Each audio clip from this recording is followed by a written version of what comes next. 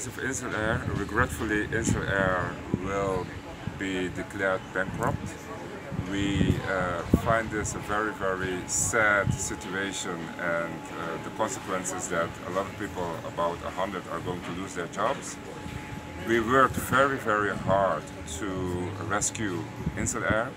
We were almost there. We had a heads of agreement with Caribbean Airways. Regretfully, this didn't came to effect. And then we had another group, intelligent group, that had the capital available, but also the strategy available to continue with InselAir.